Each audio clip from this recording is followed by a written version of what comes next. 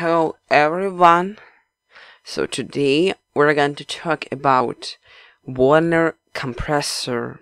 So I'm gonna to tell you what's the best compressor you have to choose. I will tell you many interesting things about compressor and basis on my experience, on my big experience. So we have three types of compressors. The first one is the cheapest. This compressor is piston. So it's made with piston, and the piston works because of engine. We have compressors with direct driver, or with direct drive, or with elemental transmission. So two types of piston compressor. Compressor with the direct drive is more effective, more power, and a little bit better. They are mostly used in places where cars are doing, and you can take this if you have your own house or your own garage. One more type of compressor is screw compressor. These compressors are very, very big. They're used at enterprises, at factories. And the third type of compressor are oil-free. So I use this one. This is more better, just better in using at home, at your own flat, It's not so noisy as the previous are. And this compressor doesn't need any oil. It is oil-free. Because in other compressors you need to change oil as you do it in a car, and this one doesn't need it at all. So it's a little bit more convenient in using, and it's a little bit not so noisy. It's excellent to use in apartment. So let's look at this compressor. I bought a compressor for me with the smallest receiver. It has 9 liters. Oh no, this is too much for me. 9 liters is quite enough for me. I don't need more, So with this receiver I can make 2 parts of boils. So even if it's switched, it doesn't make any loud noise. It's a little bit more convenient and using in an apartment, because I don't have my own garage and I had to choose a compressor with not so loud and not so noisy.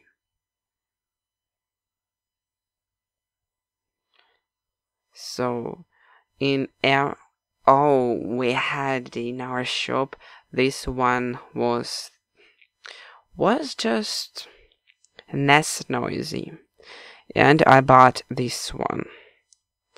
It's very compact, and it contains quite much air, and it doesn't make any inconvenience to my neighbors.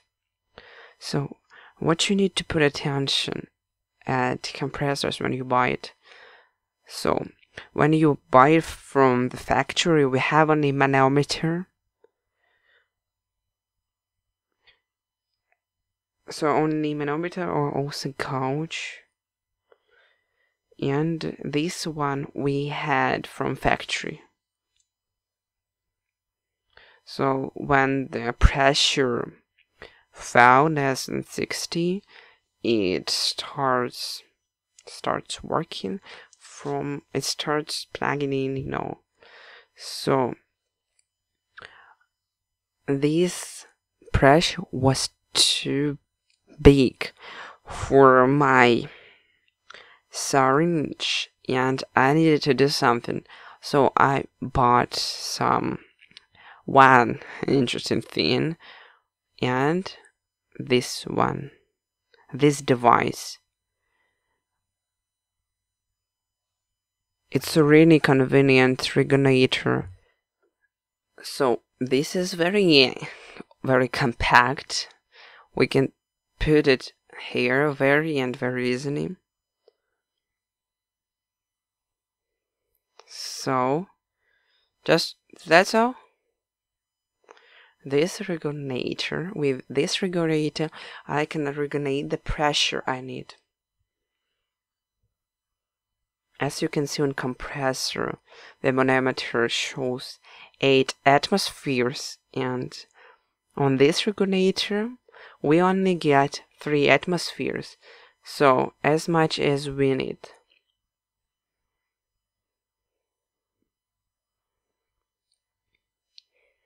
For switching the end of the compressor to our syringe, we need this hose.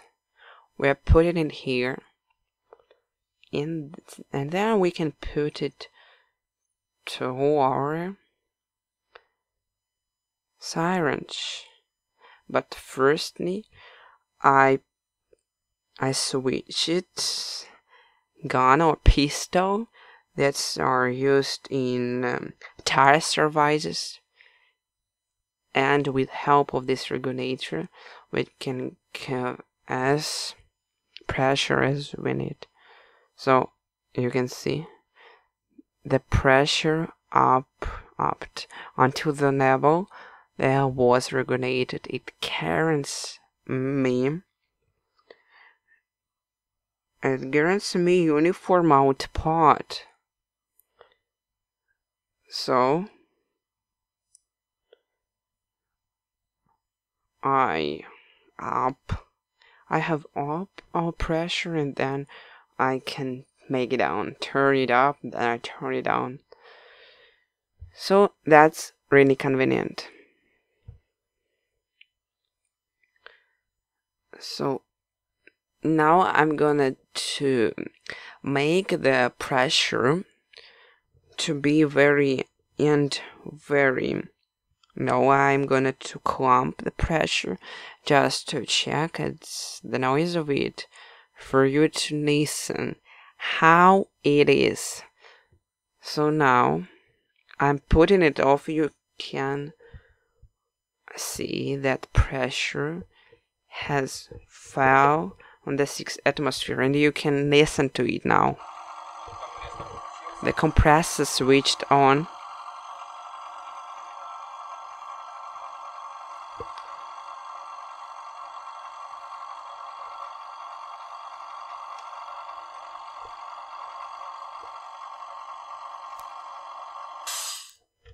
So that's done. Even the minute hasn't finished, and you can see it's not very loudly. It's very good in using it in your apartment. Of course, if you have your own house or garage, you can use piston compressors.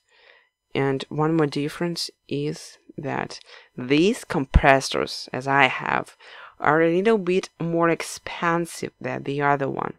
Also, we have Madison compressors, but they are more expensive. But their head is the same. Just in Madison, we use the same head. So for this construction not to interfere to me at work, I just can switch it off, and it takes minimal place. We can put it to somewhere. So you choose a compressor unit. It depends on your possibility of place you're going to keep it in, also a place you're living in. Of course, it's better to buy a compressor with a big receiver. you make the pressure there one time and you don't need it anymore. So last year I took compressor from a friend of mine. He has just big, very big, receiver, and I put the pressure when I was at work, put it until the end, and after work I could make boils or boils. For all the day, just realized I had enough pressure for doing that. So of course it's quite noisy, but I did it work, and none of my neighbors were getting inconvenience or something.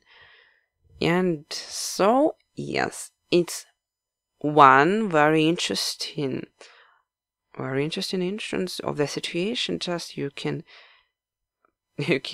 make the pressure it works. So you choose your own compressor. I hope this video was very useful for you. So don't forget to like it, don't forget to subscribe on our channel, and it's gonna be great for you. You can share this video, of course, share it to your friends on your site, and check our forum, check our social media. So follow our channel. Good luck. Goodbye.